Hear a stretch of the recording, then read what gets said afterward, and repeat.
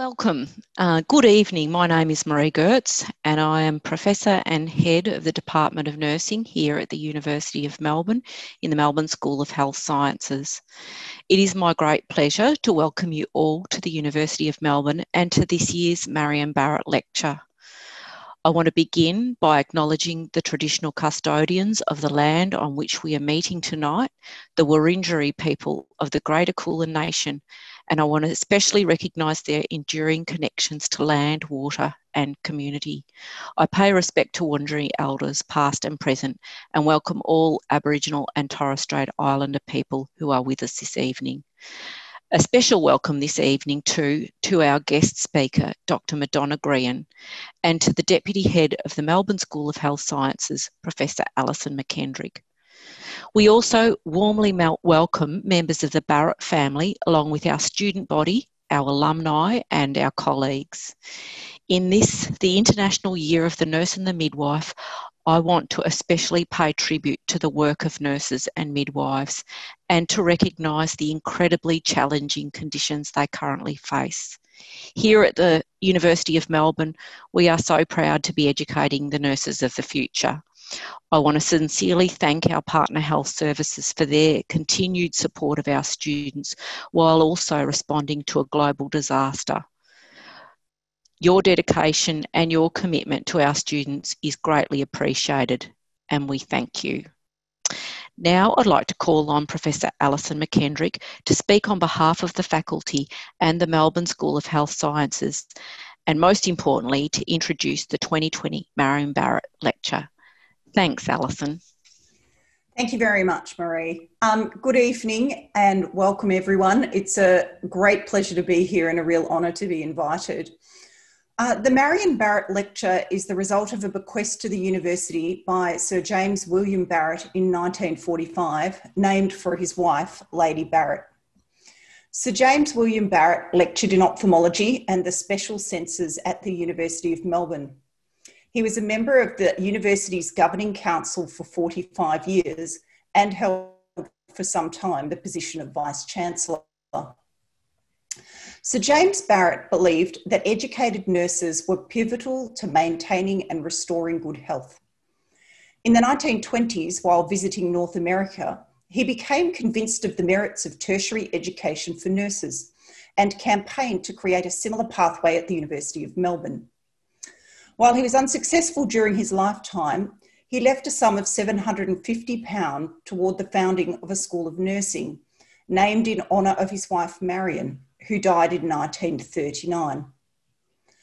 Marian Barrett was an accomplished artist who studied at the National Gallery's School of Fine Art in Melbourne, alongside artists such as Clara Southern, John Longstaff and Arthur Streeton.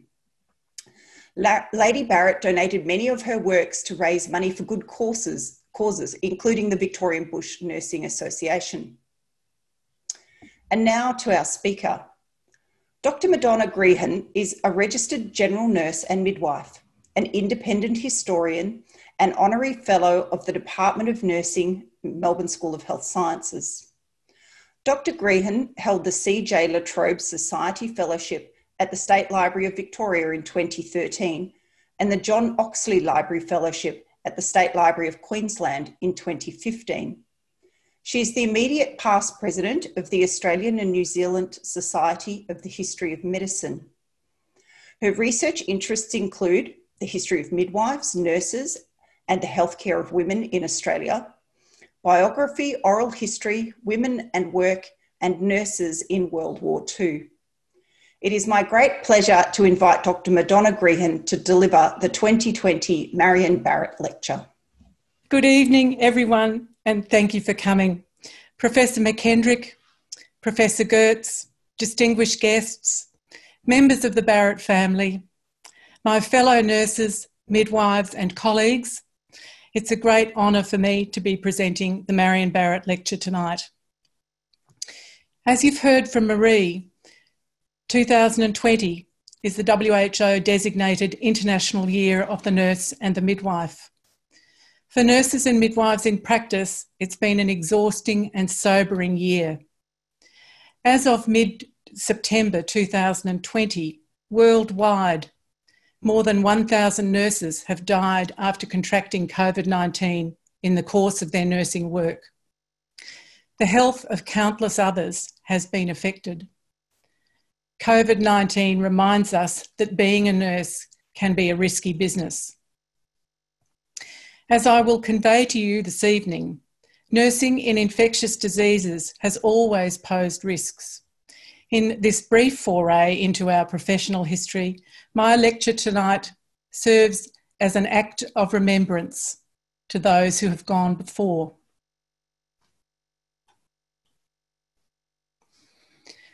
Hobart's Medal for Meritorious Services in Nursing was awarded to 22 sisters and nurses in August 1887, after a punishing year of providing care to those admitted to Hobart's General Hospital with typhoid.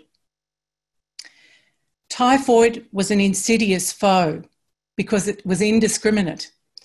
It attacked people in an age group 15 to 45 years, seemingly in the flush of health. The disease was endemic in Tasmania, the southernmost colony of Australia, in 1887. Geographer Roger Kellaway argued that typhoid proliferated owing to a coalescence of climatic and social conditions, persistent dry weather, leading to a lack of fresh water for drinking and cleaning, exacerbated by an increasing population, illegal cesspits, and illegal distribution of human and household waste. Euphemistically referred to in the English-speaking world as nuisances, faeces, urine and other waste was washed into the streets and drains, sticking to surfaces where people walked and where children played. In the 1880s, diseases like typhoid were considered zymotic, producing poisons known as miasmas. Miasmas were understood as morbid vapours derived from unclean circumstances: air, cesspits, sewers, dead rats, cemeteries, and according to one doctor, possibly the menstrual discharge of the nurse. The medical response to a miasmatic world was the application of sanitary science, structurally, operationally, and practically. As historian Karen Dawes has reported, sanitarianism governed how hospitals and those within them functioned. With an emphasis on prevention, cleanliness and good ventilation were critical to prevent miasmas from prevailing. In the nursing world, sanitary science's most famous evangelist was Florence Nightingale. For patients, her new vision of nursing was set to replace old ways of work with new and improved ways of practice. A historic version of patient-centred care, if you like. Given Miss Nightingale's remarkable influence throughout the British Empire, sanitarianism was embedded in nurse training schemes which emerged in the second half of the 19th century. Nursing practice, as some of us know, involved a strict regime of cleaning and airing, using damp cloths to contain dust and dirt, and of course, scrubbing floors. Sanitary science also demanded behaviours and practices from attendants, perfect cleanliness and personal order. When it came to infectious diseases, however, sanitary science was challenged because not all disease could be explained by a lack of cleanliness. At the Women's Hospital in Melbourne, for example, there were periodic appearances of virulent infections termed collectively puerperal sepsis in postnatal women.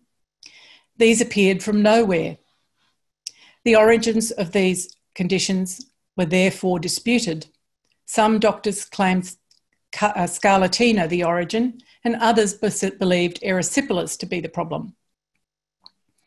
And while not a community-wide epidemic per se, within a particular population of patients, these infections posed an enormous threat, and they were covered by the newspapers intensely.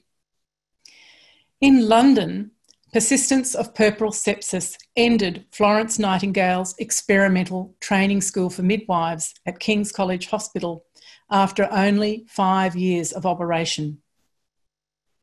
Likewise, at the Melbourne Women's Hospital, outbreaks of infection in the 1870s and 1880s forced the institution to close for periods, as Janet McCalman has reported.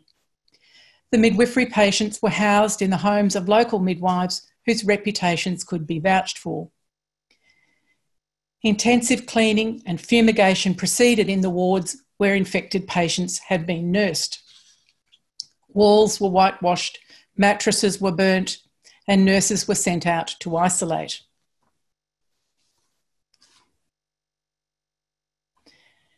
As doctors sought to explain these mysterious infections, attention turned to practitioners themselves, particularly bedside nurses. The Women's introduced a raft of rules. Some of these practices have resonance even today. Since its early days, the hospital had operated 2 distinct departments, a midwifery and an infirmary department, later called the gynecology department. This geographic separation was based on the fundamental premise that pregnancy was, in the most part, a state of health, while women in the infirmary department required surgery and were deemed to be ill, as was often the case. The problem was that maternity patients were those affected by puerperal sepsis. In response, the Women's decided to restrict the movement of staff. Nurses were not permitted to assist the other department if one happened to be busy. This had been a long-standing practice to help each other out. Staff from the different departments were instructed not to mix with each other, after working hours. Meals were taken separately. And when away from the hospital, nurses were instructed not to go near any infectious or contagious cases under pain of dismissal. But as we know from COVID-19, people can be carrying an infection and be asymptomatic. Next, a set of antiseptic rules for the midwifery nurses was printed and distributed. Among the rules were cleaning of hands and nails, and as you can see from this slide, the latter was done with a knife. Subsequently, the rules were expanded to require that nurses bathed daily between the hours of 6 and 12 o'clock. Responsibility for overseeing that particular hygiene regime was shared by the resident surgeon and the head nurse of the respective department. Head nurses also controlled who could visit. These various rules left responsibility for preventing infection firmly and literally in the hands of nurses. At one point, the nurse's clothing was implicated in harbouring an infection. Up to the late 1880s, most nurses wore dresses of stuff and an apron, which was changed daily. Stuff was tightly woven long fibre wool, sometimes cashmere, strengthened with cotton or silk. Stuff dresses were deemed unsuitable for repeated washing, and so the Women's Hospital shifted to cotton print fabric, which could handle hot water and repeated exposures to it. More startling is a recommendation on treating uniforms from an 1893 textbook authored by a doctor in Sydney. He recommended that uniforms be infected occasionally with the fumes of burnt sulphur. As you'll appreciate, not only does sulphur have a particularly pungent odour, the fumes from burning it are highly toxic to the airways. Several hospitals practiced isolation of patients with diseases deemed contagious, but again, as Karen Dawes has reported, isolation was applied inconsistently across hospitals, with some places managing typhoid, measles, diphtheria and tuberculosis in general wards, along with other conditions. At the Women's in the 1880s, when infections became more frequent, midwifery patients affected by sepsis were excluded from admission. If a patient already in the hospital became affected, she was housed in an isolation cottage behind the hospital. As you'll appreciate, those in this slide are a little bit later than I'm talking about in the 1880s. The cases of infection strained the hospital staff considerably in number and in health because they required an intensive nursing care. Best practice for unwell patients at the Women's was taken to mean consistency in personnel. That is, a competent and special nurse was appointed to infectious cases and instructed how to manage them. The special nurse was responsible for a single case because the rules on antisepsis precluded the resident medical officers from attending these patients, given that they had to care for all of the other healthy patients in the hospital. The special nurse was thus isolated with that patient until the patient recovered or died. For a nurse, this could mean weeks on continuous duty, up to 17 hours a day. And unsurprisingly, it sometimes ended with the nurse being admitted to hospital or a convalescent home. These were indeed difficult conditions. Men in colonial Victoria had achieved an 8-hour working day in 1856, yet nurses in 1888 worked at least 12 hours a day, on average, 6 days a week. Most nurses at the Women's Hospital had to pay for their pupillage. If a nurse became sick during that time, she was not entitled to compensation, nor was she paid if she took a holiday. If the holiday was for 2 months on the recommendation of medical advice, there was no guarantee that the nurse's position would be kept for her. Unsurprisingly, it was not uncommon for nurses to resign simply because they were ill. A perennial shortage of nurses exacerbated the degree of difficulty with infection cases at the Women's. Charitable institutions tended to employ few trained nurses because they commanded a higher wage. Hospitals tended to have a skeleton of trained staff, and they relied on a constant throughput of new pupils. In this sense, infection cases imposed particular stresses. These were complex cases and unwell women. They needed experienced nurses to attend them. But using an experienced nurse for one infection only, possibly for weeks, took this senior nurse away from the supervision of the wards and the teaching of novice pupils. By the late 1880s, it was possible to hire special nurses via one of the Nurses' Bureau, such as the East Melbourne Home for Nurses. And of course, just as it does today, employing agency nurses came at a cost. What engaging a special nurse from a bureau did was monetise the cost of employing a single nurse for a single patient for a period of duty. To the Women's Hospital management, it was an unwelcome revelation to learn that trained nurses came at a cost. The hospital was a charitable institution which relied on donations and small government grants. Sometimes, when the Women's received a bill for hiring a special nurse, they simply returned the invoice and asked for a reduction in the fee.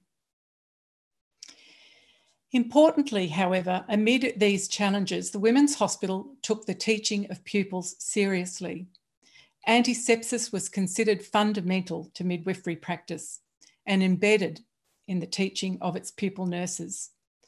After that training, that knowledge was applied in communities where these women worked. It's unsurprising that this institution was nationally famous for its safe care of women and for its careful teaching of pupils. In the southern colony of Tasmania, nurses were also the linchpin of care provision in Hobart's government hospital. In 1887, Measles, smallpox and typhoid were all prevalent. Smallpox was feared, yet there were greater numbers of typhoid cases and greater numbers of deaths from typhoid. Dawes has reported that people with smallpox were generally moved to isolation, and it's unsurprising when we're reminded of what it looks like in this picture. Typhoid, meanwhile, was treated in hospitals and homes without the understanding that it was highly infectious and exceedingly dangerous to health. For those managing typhoid at home, a nurse ordered a useful advice book. The author, Frances Gillam Holden, had trained at the Sydney Hospital. Later, she worked at Hobart Hospital, where she contracted typhoid and was invalided to Melbourne to recover on a salary. Informed by her personal experience, Holden's advice book offers surprising insights into what this trained nurse thought good nursing involved for these cases. What Typhoid is and How to Nurse It was originally published as a pamphlet in 1882 with a subtitle of Words of Cheer for Women, showing how much is in their power. This directly connected recovery with careful attendance on the patient, even for those who were not trained as nurses. Given her background training as a nurse, Holden's text reflects a sanitary science approach to fever nursing, and some of her recommendations bear remarkable similarities to Victoria's Department of Health advice for managing COVID-19 cases at home today. Holden recommended thorough cleaning of eating utensils, strict limits on visitors, perfect cleanliness of the room, the person, and their linen, frequent changes of bedclothes and airing of blankets, along with plenty of fresh air day and night without drafts. In hospitals, the primary form of medicine for typhoid that was prescribed by doctors was stimulants. For those at Hobart Hospital, for example, patients had a daily allowance of stimulant beverages. These were 350 mils of brandy and a bottle of champagne, supplemented with wine, ale, stout, and cordials if the doctor ordered them. Recognising that liquid nourishment was critical to patient delivery, Frances Holden did not recommend alcohol. She recommended good beef tea, mutton broth, chicken broth or milk, about 2 litres in 24 hours, and these were to be given at regular intervals with weak acid drinks and ice to suck in between times. Holden advised cleaning of the patient's mouth too, several times a day. To do this, the nurse made a virtual mop using a small paintbrush with strips of lint tied to the end of it and dipped in water. Holden advised that every nurse ought to have a watch or clock and a slate or pen and paper. These were necessary to accurately record what procedures took place when and if there were changes in signs and symptoms. For those nursing at home, a pharmaceutical syrup of boiled lemons could be made. This involved juicing 10 lemons and boiling the skins for 20 minutes. The boiled mixture was left for 6 hours, strained, and then added to the juice with 1/2 an ounce of citric acid, 200 grams of salicylic acid, with white sugar and water to taste. The syrup could then be diluted with water. As you can see on this slide, Warner's Safe Cure was available from chemists too. Both of these, the syrup and Warner's Safe Cure, had salicylates. So this may have reduced fever and pain in typhoid patients. But as to the effect of anti-typhoid brand tobacco, I can only venture to imagine the effect that may have had. Fever was one of the most difficult things to manage in typhoid patients. Hydrographic treatment was common to lower a patient's temperature. It came in two forms, packing and compressing. These tasks were labour-intensive, physically demanding, and very messy practices for nurses. Packing was a cooling poultice. It needed 2 or 3 nurses. Firstly, the patient was moved to a bed or a sofa. Frances Holden, in her advice book, warned that sudden movement could be seriously injurious to a patient. It could rupture Peyer's patches, the sections of bowel that were grossly inflamed in typhoid cases. She recommended steady and quiet lifting of the patient. The nurses only had to imagine that the person they were carrying was a dish full of liquid diamonds. Once this precious cargo was removed to a sofa, a nurse placed several blankets in layers on the bed. On top of the blankets, she placed a sheet which had been drenched in cold water. The nurses returned the patient to the bed, placed him on the wet sheet, and wrapped him in it. Then they folded the layers of blankets around the sheet. Depending on the degree of fever, every 10 to 15 minutes, the nurses undid the entire bundle, replaced the wet sheet, and rewrapped the patient in the swaddling blankets. This process continued for an hour. An alternative was a smaller cold compress, just like a cold pack we would use today, but out of cloth. If the temperature did not drop, the patient was put in a tepid bath. In hot climates, such as in Queensland, some doctors advised immersion in water at around 23 degrees Celsius for 10 minutes. In the daytime, these cold baths were repeated 3 hourly if pyrexia persisted, and at night, cold sponging was recommended. But thinking of the nurse, or the nurses in this case, each time the patient had to be lifted. The patient had to be supported in the bath. The patient had to be removed. The patient had to be dried and returned to bed. In cases nursed at home, Tasmania's Board of Health recommended that all excreta should be disinfected without explaining what solution to use. In Victoria, helpfully, the Board of Public Health advised corrosive sublimate for disinfection. The board acknowledged that the substance was dangerous and perhaps unsuited to use in private homes.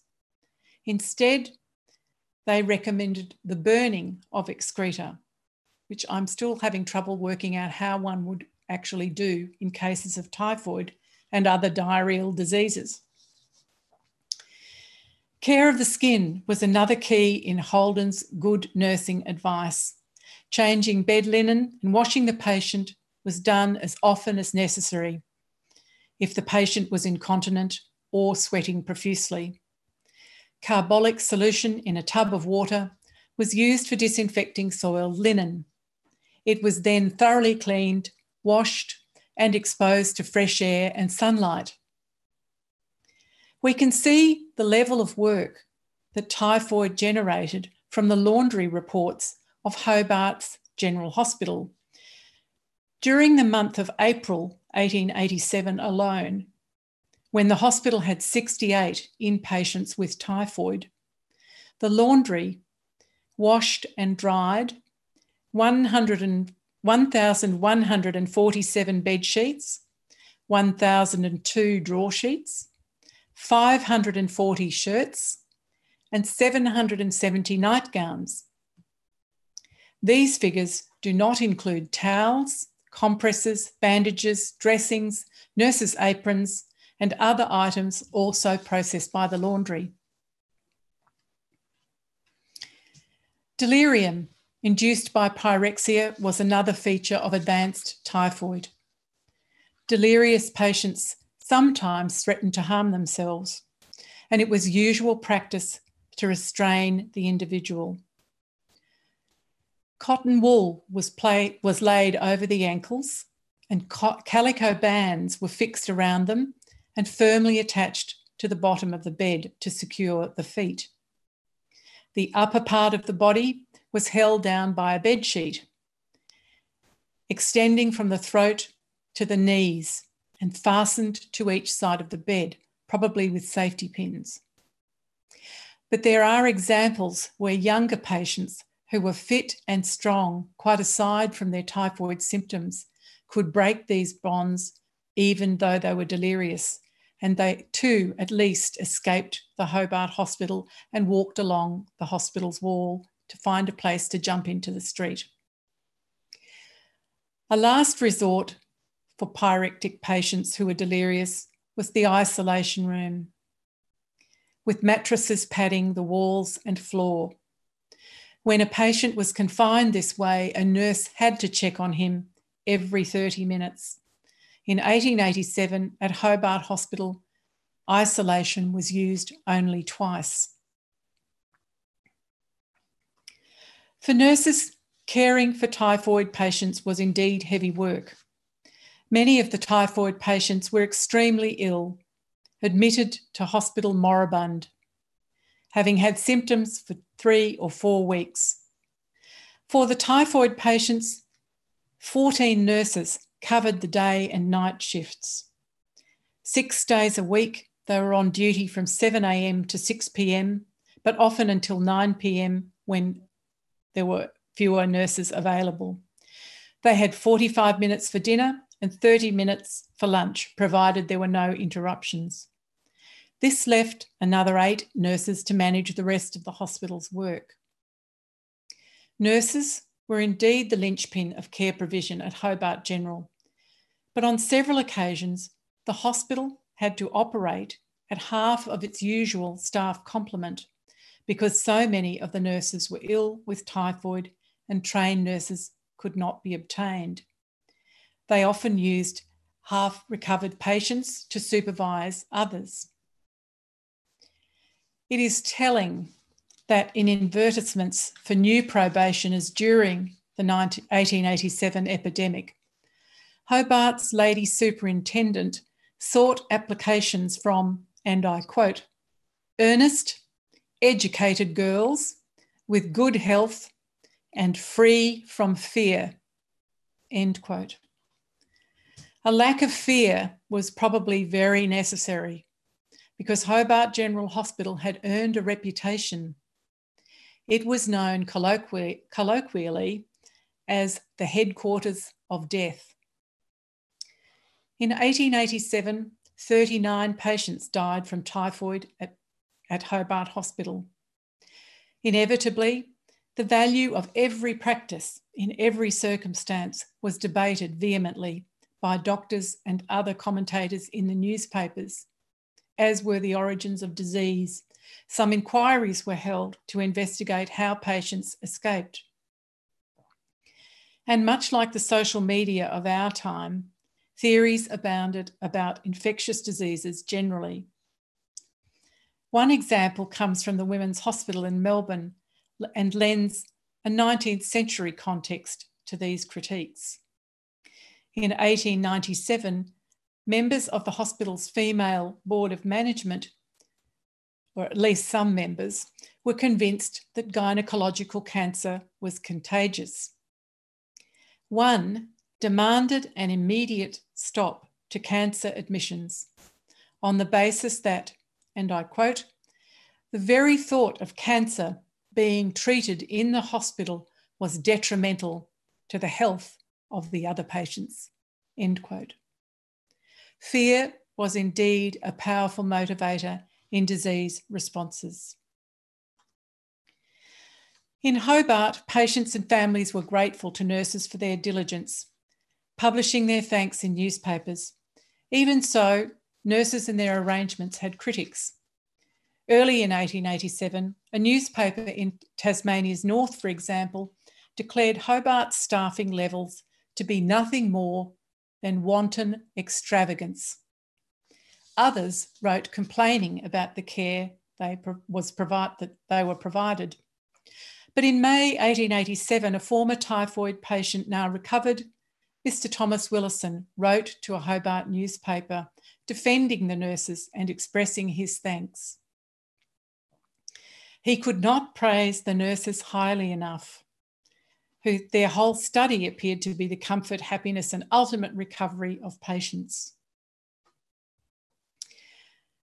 By August 1887, more than 30 nurses who had worked at the hospital that year had been affected by typhoid. At a function to award the medals to the 22 sisters and nurses in that month, the nurses were observed to appear jaded, with impaired physiques. I read that as anemic and extremely thin. Several of the nurses were so ill that they spent weeks convalescing at a property donated by the governor's wife. One of the 22 nurses died in October 1887 from sequelae of typhoid, so her death is not recorded as related to typhoid. During the previous 18 months, 5 nurses in Tasmania's north had died, having contracted typhoid at Launceston Hospital. Even in these circumstances, there were quibbles about whether the Hobart nurses on convalescent leave should be paid while they were sick. Hobart's Mercury newspaper had recognised that good nursing by trained nurses was the chief requirement for recovery in typhoid cases because medicine could do little for them. But it came with a caveat. Employing trained nurses was beyond the reach of ordinary people. They were too expensive, the paper deemed. In truth, the cost of providing good nursing at Hobart Hospital in financial and human terms was high. The people who experienced good nursing valued it. The people who didn't have to experience good nursing were happy to critique it.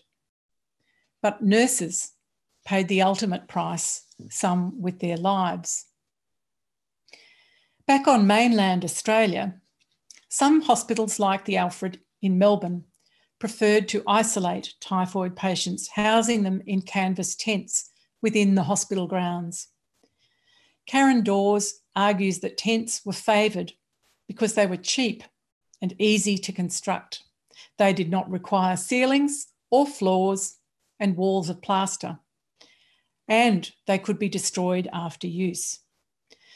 For nurses, it has to be said, tents were not convenient workplaces. An 1891 Royal Commission into Victoria's charitable institutions heard evidence from a pupil nurse enrolled at the Alfred Hospital. She complained she became seriously ill while working in the typhoid tents. This pupil had 48 patients to care for in 6 typhoid tents. Inside the tents, the ground was covered with coconut matting. Daily, the nurse had to lift the matting and sweep it, in addition to performing the usual nursing care. Water had to be carried in, and tents leaked when it rained. Lacking proper drainage, human excreta made its way to the floor and outside the tents. And remember, the nurse is taking the floor out to sweep it.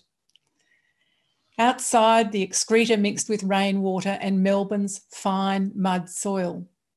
The result was noxious smells and a mess that stuck to surfaces and shoes.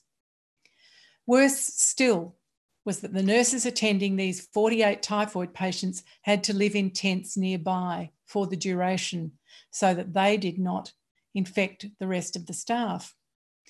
In these conditions, it's hard to see how nurses kept themselves as clean as sanitary science demanded, let alone perform the duties expected of them.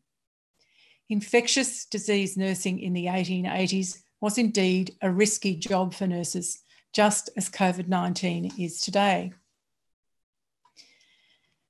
Demographers have argued that in the early 20th century, the health of Australians was improved with developments in public health, including sewerage infrastructure and supply of clean water, better diets and housing. Medicine, meanwhile, was developing a sophisticated understanding of infection's origins and its transmission. In this period too, the efforts of professional nursing organisations developed consistency in curricula of nurse and midwifery training schemes. Isolation became more mainstream as special sites of quarantine were constructed for those afflicted with infectious diseases.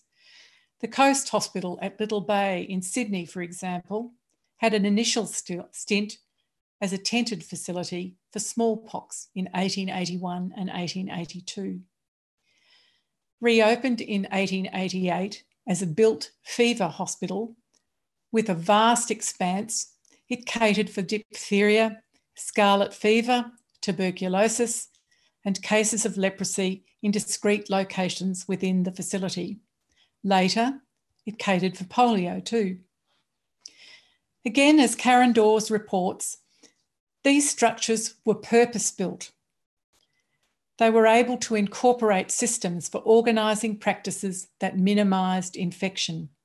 Fairfield Hospital in Melbourne, for example, had special quarters for nurses in which the bathrooms came first to the outside of the building.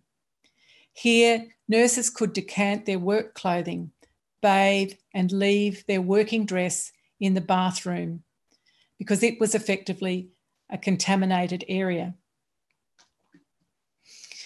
Many of the infectious diseases hospitals subsequently developed nurse training schemes themselves, and in conjunction with nursing professional associations, cooperated with larger hospitals to ensure that pupils obtained training in conditions other than infectious disease. At one stage in Victoria, a certificate in infectious diseases nursing was advanced as essential qualification for every hospital matron to hold. While measles, mumps and polio prevailed, the next major epidemic to affect change in practice was in 1915 when meningitis struck. Medical treatment was available, such as Flexner's serum. This was an intrathecal injection of antiserum developed by the American virologist Dr. Simon Flexner, who later headed the Rockefeller Foundation. Flexner's serum was not made in Australia in 1915, and those treating meningitis had to wait for supplies to arrive by ship. Medicine could also relieve the pain of the severe headache of meningitis, but otherwise, care depended on nurses and nursing, keeping the patient in a dark room, maintaining fluids and nourishment, assisting with ablutions, and keeping spirits up. Strasser reports that the major shift in the early 1900s was the understanding of respiratory droplets as vectors of spread. This knowledge prompted a major change in the accoutrements of nurses and others, up till then worn only in operating rooms. It became usual garb to protect patients with meningitis and those attending them by wearing masks in such circumstances. Protective gowns for nurses and doctors were another addition. Even so, these new arrangements in dress did not protect everyone in the meningitis outbreak. There are many reports of nurses being admitted to hospital having left work nursing meningitis patients. Similarly, the influenza epidemic of 1919 tested Australia's health systems and those who worked in them. Again, nurses formed the bulk of the practical response. The provision of regular fluids, encouraging nourishing food, and assisting with ablutions were the main activities. An antiseptic that had been identified was eucalyptus oil. It was one of the few treatments recommended in influenza cases. It was used either as an inhalation with or without creosote, or swallowed slowly with sugar on bread. Historian Kirsty Harris reports that military nurses, having returned from active service, were experts at managing influenza and specifically conducting barrier nursing. In this practice, patients' beds were physically distanced. Screens or curtains separated patients to limit exposure from coughing and talking. In this epidemic, again, shortages of staff created strains. At one hospital, the matron was said to be demented because she could not obtain trained staff. Having to rely on volunteers created more work and more responsibility for senior nurses. Volunteers, while aiming to help with the best of intentions, did not have the necessary foundational base, nor did they understand the intricacies of nursing the severely ill. The cost of this pandemic, we know, was high. Some trained nurses who had served in the First World War survived that period of service only to die at home after nursing people with influenza. Civilian trained nurses and volunteer nurses without training died. Exactly how many died will never be known because of the spread of people who were doing nursing. In 1919, the then Minister of Public Health, John Fitzgerald MP, remarked on the sobering numbers of deaths in those serving in the influenza pandemic. He thought it brought home the nature of the perilous nature of the work. For Fitzgerald, pandemic work was silent and untrumpeted work. It was on a par with anything done in the war, he thought. Fitzgerald was so overcome by the industry of nurses caring for flu patients and ambulance drivers and others that he believed they deserved a medal. Since the 1870s, epidemics and infectious diseases outbreaks have brought a focus to the importance of nurses and their work, but only while the epidemic has lasted. In 1887, the public of Hobart thanked nurses by awarding typhoid medals. But once the emergency of an epidemic passed, the profile of nurses and their good care drifted from public gaze. It was expedient in many ways for governments, for owners and managers of hospitals to maintain the mystique of good nursing, ignoring nursing organisations' pleas for recognition of their work as a professional undertaking. For organisations, that sort of recognition would only signal demand for better pay and conditions. In all areas of practice, appropriate education has laid the foundation for good nursing. Some hospital administrators valued only basic literacy and numeracy in nurses. Some doctors rejected education of nurses entirely, preferring the good old-fashioned nurse, whose primary qualifications were an intelligent and sympathetic interest in the welfare of her patients, rather than someone who was bothered about the mysteries of abstruse science or the intricacies of analysis. In the 1920s, one far-sighted doctor stood out from this vocal crowd for his advocacy for education in nursing. He was Sir James William Barrett, the benefactor of this lecture. With his focus firmly on national vitality and public health, Barrett believed that a tertiary education pathway for nurses was the ideal model to improve the health of all Australians. Having expressed this vision in the 1920s, it took another 60 years to be realised. In conclusion then, how are we to understand good nursing? Good nursing in epidemics was key to recovery at a time when medicine had little to offer, before widespread vaccination, before antiviral treatments, and before antibiotics. Over time, what were fundamentals in the 1880s have been expanded appropriately, taking in new technologies of care, embracing new therapies, while retaining fundamentals from hand washing to correct wearing of protective clothing. This is the way of good nursing, constantly reviewing its fundamentals, and in circumstances where novel diseases emerge, such as COVID-19, good nursing is still about applying the fundamentals. With this year's pandemic, nursing has again been thrust into the spotlight. Worldwide, nurses have been highly praised, and rightly so. But as we all know, memories of epidemics and other emergencies are fleeting. It's likely that post-COVID-19, it will be up to nurses to remind the public about what nursing is and why nurses do it. Thank you for your attention. Thank you, Madonna, for a fantastic presentation. Now we have some time for some questions, and while I'm waiting for those questions to come through, I thought I might just let you know that there's been a publication out from our colleagues at Royal Melbourne Hospital. It's led by Professor Kirsty Busing, who is at the Doherty Institute and RMH. And it actually is describing the epidemiology of health worker infections at the Royal Melbourne Hospital. Now, with that particular paper, you know, what we notice is this whole idea about ventilation. There's commentary on some of the themes that have come through in your talk. And I'd like to understand a little bit more about that, particularly as it relates to sanitary science and miasmas. What are the messages that we need to take from those old practices of sanitation science forward for nursing?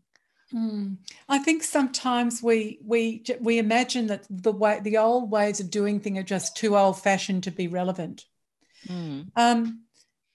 But in fact, sanitary science has a lot going for it, and a lot of the practices that were undertaken, especially keeping surfaces clean and ourselves clean, while they were done for moralising reasons in the past, we certainly can appreciate that they have a value now that's worth taking up.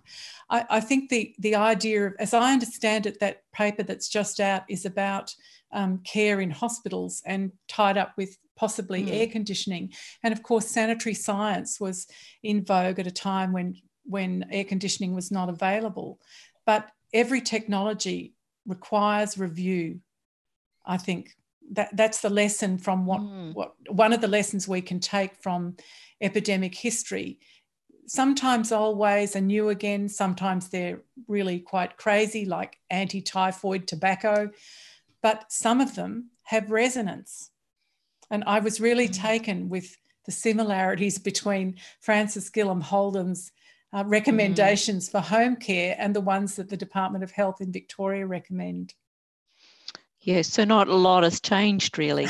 Maybe in some ways, yeah. Well, I think that's why history has a lot of benefit, because we can see sometimes you don't have to reinvent the wheel to do things well. Even though there are new therapies and new ways of practicing, sometimes there are very good lessons from how people have practiced in the past with less technology. Right, yes. Well, we've got a few questions coming through now, Madonna. So I'll start with Lorella McCarthy, who's asking about the specialty of infectious diseases nursing, and how were women who undertook this role chosen to, you know, participate in that? When did infectious diseases nursing emerge as a specialty, and who undertook it? Look, thank you, Luella, for your question. I think that's really difficult to know, because it really started as almost what for want of a better word, postgraduate branch of general nursing. But in fact, one of the women who trained at the Women's in 1881, who came from Jersey, the island of Jersey in Great Britain, so she had a certificate as a monthly nurse and a sick nurse, and she then took a job as the first matron of the smallpox hospital in Sydney. So she had been trained in sick nursing, but she only did that for several months and then went about working in lots of other places. The Coast Hospital is probably the first to start, and they needed staff, so they had to offer some sort of training. And places like Fairfield, I mean, it could, you know, it was difficult to attract people to that work because, you know, smallpox was so feared. All those diarrheal diseases were feared, and Fairfield was placed, like all of those places, way out where we didn't have anything to do with them. So without studying the background of all of those women, it's really difficult to say where they came from. But what Fairfield did in response was to create, with the Melbourne Hospital and the Women's Hospital, a combined training, so that they did the bulk of their training at the Fairfield Hospital and then spent time at the Women's and the Melbourne to get experience that would then allow them to work in other places. Sure. Yeah, it's very interesting. Now, Judith Goddard has a question here as well. She says, thank you, Madonna, for a wonderful, wide-ranging lecture, which gets to the heart of the matter. How do you suggest that nurses best inform the public about the importance of their role? What a great question. Thanks, Judith. I think it's really tough because, let's face it, nurses aren't great at patting themselves on the back. They go to work as professional people. They certainly don't expect to die at work. They expect to be paid well like other professionals and respected. But somehow nurses still have to do self-promotion, either through our professional colleges, through related unions, and through universities. I think it's interesting when you look at the coverage of COVID-19, for example, and people making all sorts of commentary about it. It's interesting that the media tend to go to the Australian Medical Association, which after all is a medical union. And, you know, maybe we have to reach out more. We have to make ourselves heard instead of being retiring wallflowers, just going to work and doing the work. Yeah, and I guess the other thing is, you know, going back to that publication by the colleagues at Royal Melbourne, while it's a multidisciplinary piece, it does tell a story of nursing in the pandemic. So publications is something, perhaps evidence-based practice is becoming more a normal thing for nurses to learn, whereas back in earlier days, perhaps nurses didn't have an opportunity to participate in research, even though, as we know, Florence Nightingale was, in fact, very, very good at epidemiology and yes, and a very capturing fine data. Statistician. Yes, yes. I think nurses work too hard to be having time to worry about some things. But, you know, there's a lot of women that we don't know about, haven't promoted, who become apparent if you study nursing biography. For example, a couple of the people who are involved with the James Barrett effort to install university education at the University of Melbourne, some of them were so well educated and they paid for it themselves. But when they approached health departments and universities and senior doctors, they were dismissed. Their knowledge was not taken seriously, which is a great indictment. But it's time we resurrected some of those stories and told them. Fantastic. We've got probably time for one more question, and this question comes from Faye Woodhouse, Madonna, and she says, thank you for your wonderful presentation. In one of your later images, there was a group of people outdoors, and she's asking the question, was there any connection between health and the plein air movement in Victoria? Faye, I'm not sure which, hello Faye, I'm not sure which picture you mean, but the plein air movement is something I'm not so familiar with, but certainly if you look at, next time you go around your local state or territory and look at old hospitals, usually modern hospitals are constructed around the old ones, and especially if you go early in the morning and find an engineer, they'll always show you around to see how these places were constructed and used. And most of them had very big verandas. In fact, in Melbourne, there's a fabulous infirmary at the Abbotsford Convent, which is an example of an old-style hospital where the French doors open onto the veranda. Certainly for tuberculosis, fresh air and sea bathing in salt water was very prominent in Britain and Scandinavia. Possibly less so here because of the heat. But Faye, that's a really good question and one I will have to take up. Thank you. Well, on that note, Madonna, it's time to wrap up. Thank you for an absolutely fantastic presentation. It's very inspiring to hear about the work that you do, and the nature of your presentations with all the images is very inspiring. It's also fantastic to hear about those lessons from history and look now to the future. And in particular, even though we haven't got a long history at the University of Melbourne, of course, next year, 2021, is going to be, we are going to be celebrating 25 years of nursing at the University of Melbourne.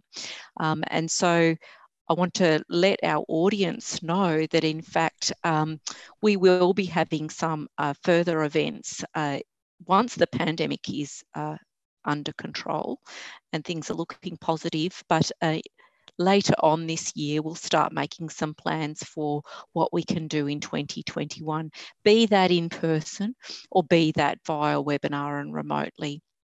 I also wanted to draw people's attention to your publication, Madonna, the publication that was published in September about eliminating the drudge work of nursing and campaigning for university-based nursing education in Australia. That is available online for people to read, and we'll certainly send out materials so that people can reach that publication. And I think it's an absolutely fantastic documentation of the work of Sir James Barrett, and indeed the benefactor who supported this lecture. And so it's very timely for this publication to come out as well. And finally, just wanted to let people know that we will be in touch with you. The recording will be available and downloadable from our website, and we will also be in contact to get you to, or to invite you to complete an evaluation of this presentation. So without further ado, Madonna, thank you so much. Professor Alison McKendrick, everybody who's been part of this event tonight, our colleagues, students, alumni, members of the Barrett family, thank you so much, and good night.